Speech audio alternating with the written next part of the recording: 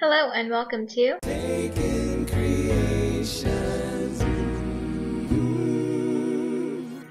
Today we'll be making some Toll House fudge. The ingredients you'll need are sugar, semi-sweet chocolate chips, butter, mini marshmallows, evaporated milk, vanilla extract, and salt. The utensils you'll need are an 8x8 foiled lined square pan, a cup, half a cup, a teaspoon, a fourth teaspoon, a wooden spoon, measuring cup, a pot, and 3 bowls. First, shake the evaporated milk and open.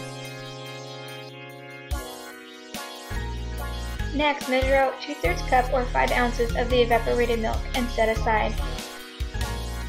Add a 4th teaspoon of salt to the bowl. Then add a 1.5 cups of sugar to the same bowl, then set aside.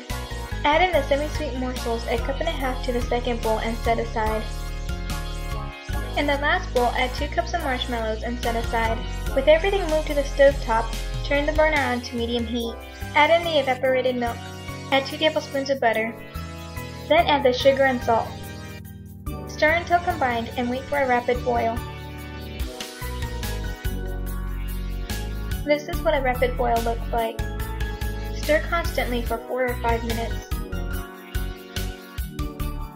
Once ready, turn off the stove and remove from heat. Add in the marshmallows, then the chocolate chips, and then a teaspoon of vanilla extract. Stir constantly for a minute or until the marshmallows have melted.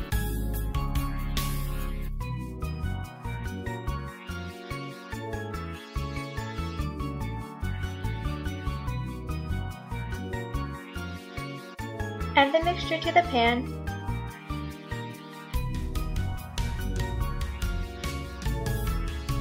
Cover and place in the refrigerator for at least 2 hours.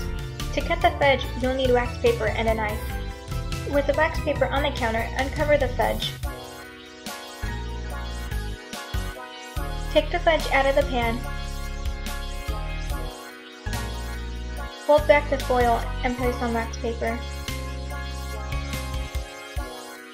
Remove the foil.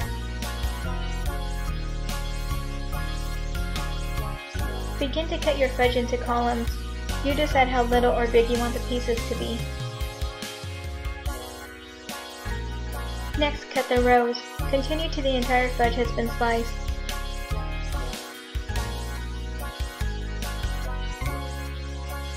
I hope you enjoyed watching and I hope you try out this recipe.